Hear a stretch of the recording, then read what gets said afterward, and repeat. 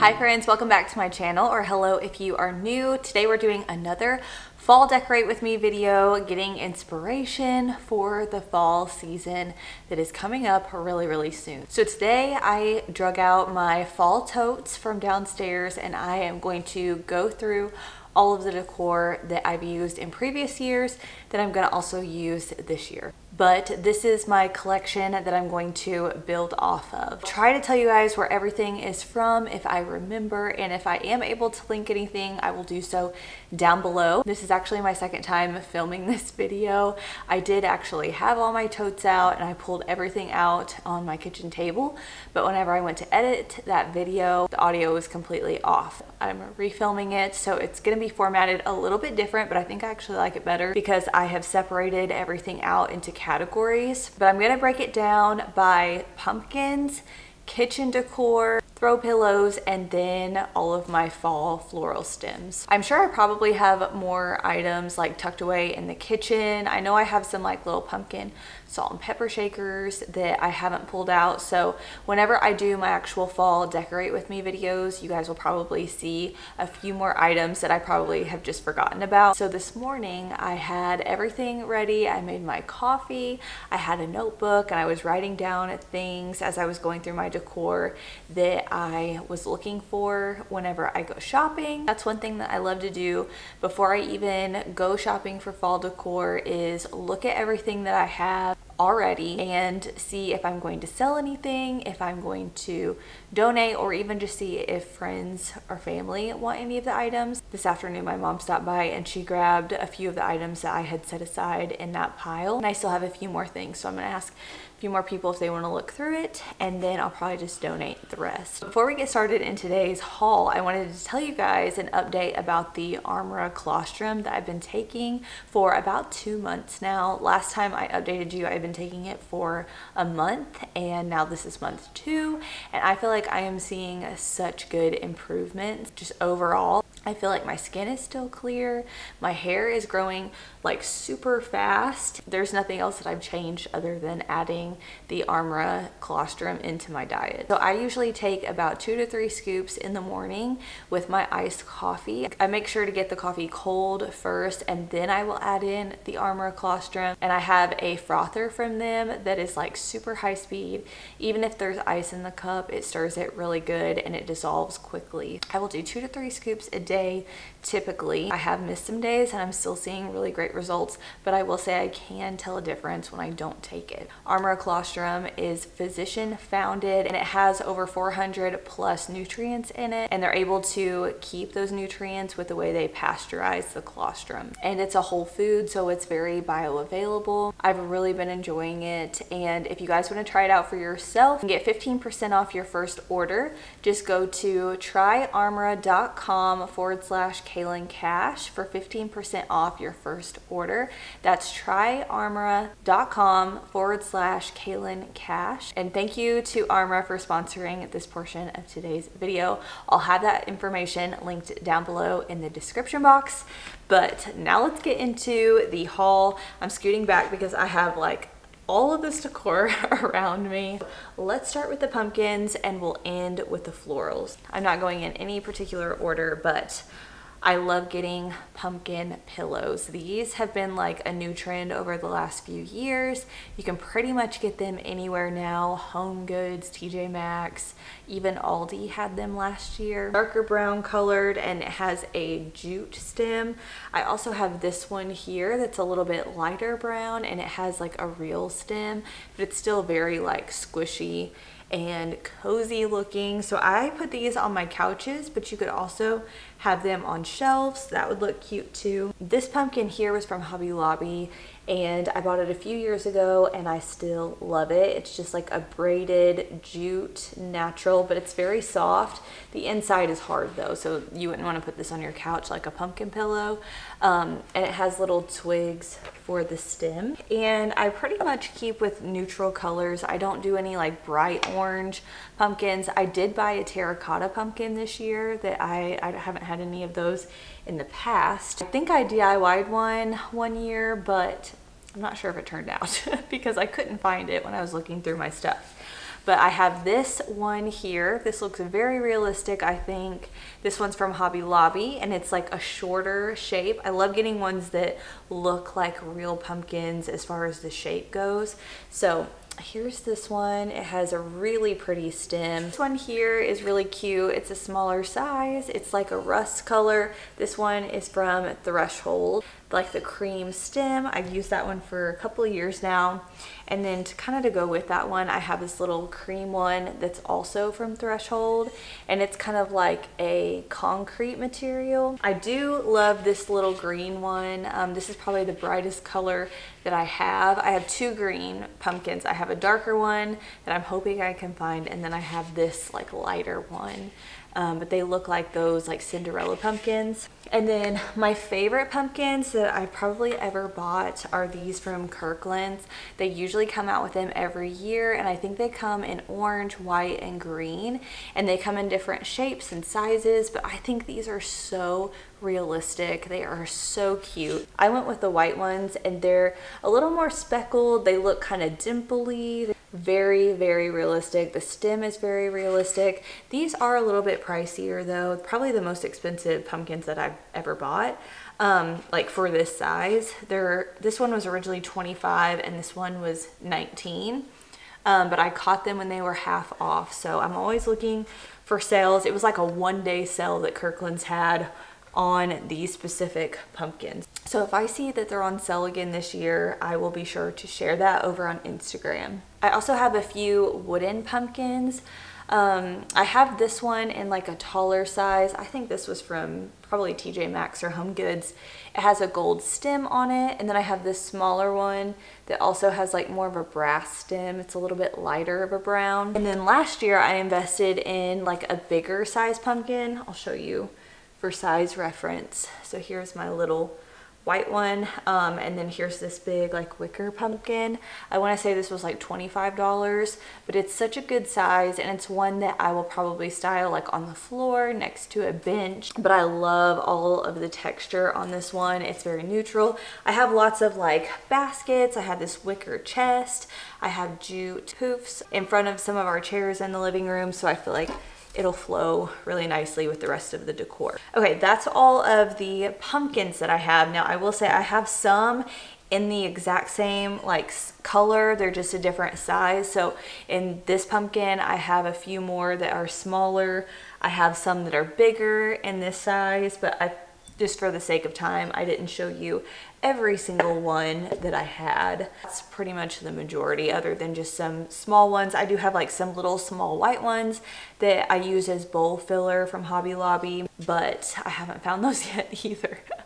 I usually keep everything in a tote, so maybe I'm missing like a small tote or something. Okay, next up are some dried gourds. I found these at the Found Cottage Market last year when we went up to Holland, Michigan. I picked up a bunch of dried gourds. I love using these, and I have this bowl that I also got at the Found Cottage, and I have some gourds inside of there. So this is probably how I will style these, either on my floating shelves in the kitchen or on my kitchen counters. I think it's very just natural and pretty. So now we're in the kitchen category. So first up I had that bowl that had like the brown striping on it. I love looking for old pottery pieces like that that have brown on them, and I will even use those all year round in my home because I do use a lot of brown in my decor already. But I also have these thermoses, and they're just like old vintage thermoses. I think they're so cute. They're in those fall colors that I think are so pretty. So I'm gonna be styling these in the kitchen. Then I have a few pumpkin things, like dishes. First is this pie holder. This one I found at Dollar General for $12 of all places. But you can just set your pie in there, and it's got a cute little top on it.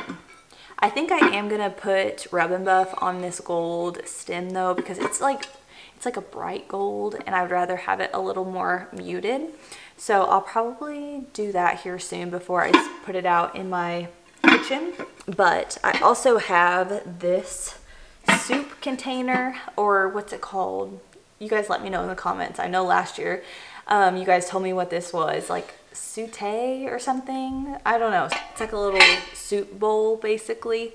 But I found this at a vintage market, and it has this little leaf ladle. I think it's so cute. And last year I actually used this on our fall supper club night, and I made this like chicken, sweet potato, and apple casserole, and it was so good. And I just served it in this bowl. It's so cute, so I will put this on my open shelves in the kitchen. Then the last thing I'll probably style in the kitchen is this little acorn basket. I think this is so cute. I found this at an antique store too, and I just love it. You could store some cute little things in it. It would be cute in a bathroom. I don't know, I think the acorn is adorable. Okay, I also have this landscape picture. This one I found at a barn sale, and it looks, I don't know, original. So I would say that it might be printed.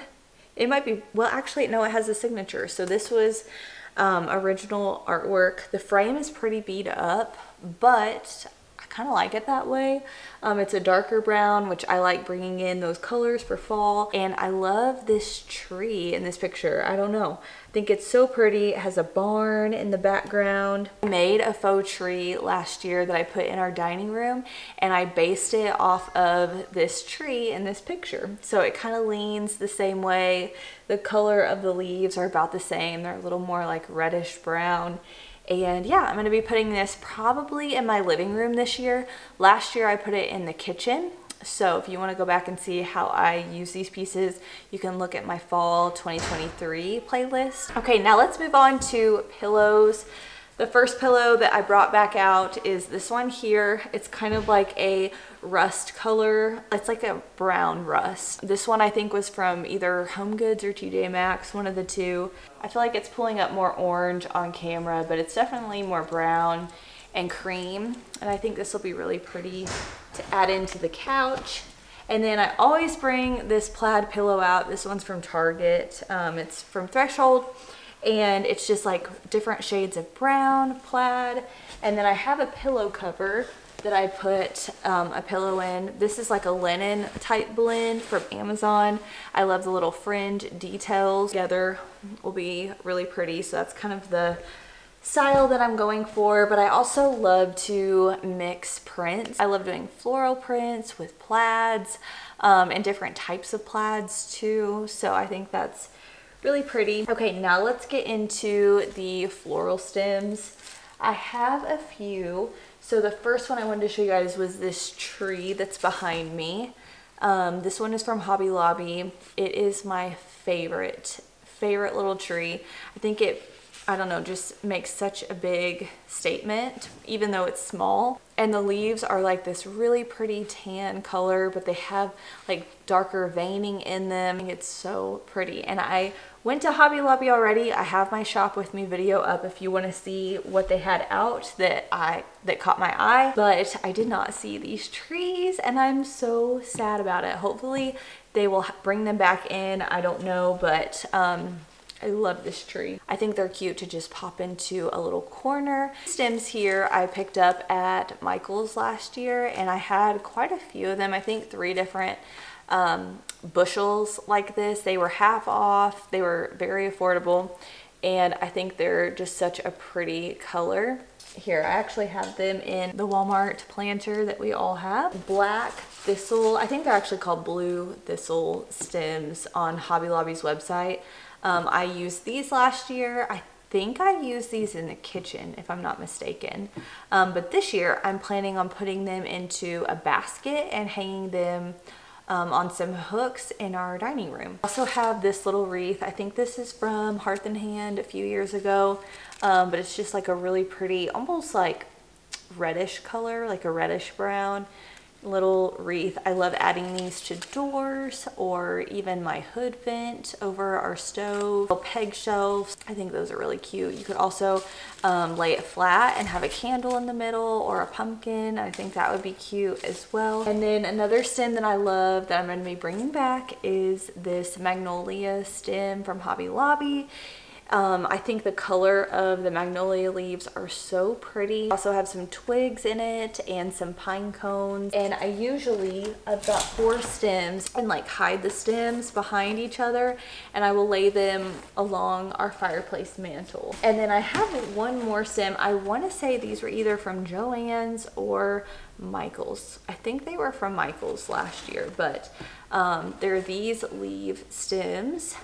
And I love them. They're definitely more brown, but they have some white on them, and I think they're really, really pretty. They're a very tall stem, so I have a larger vase that I'm planning on putting these in. I have 3 of them, so we'll see if I put all 3 stems in one vase.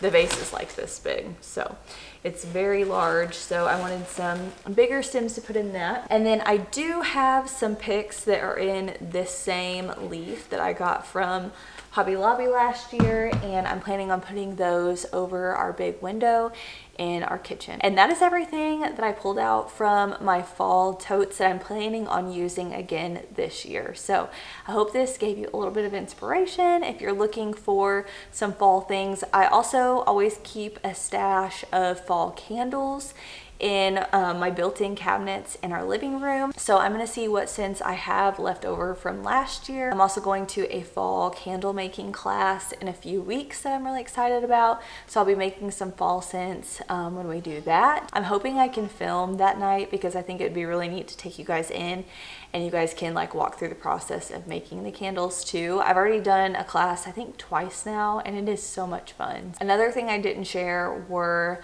the wheat wreaths. I have a few of those. I used one on my hood vent last year, and I'm gonna be incorporating it into I think our dining room this year. I love those too, anything that's natural. But going through all of my decor shows me what I have. I can like take inventory, I can start placing these pieces around our home, and then I can see what I'm looking for whenever I'm going into the store. So thanks for coming along with me today, and like I said, don't forget to subscribe because I have so much fall content coming your way. But I hope you guys have a great rest of your day, and I'll see you all soon in my next one. Bye, friends.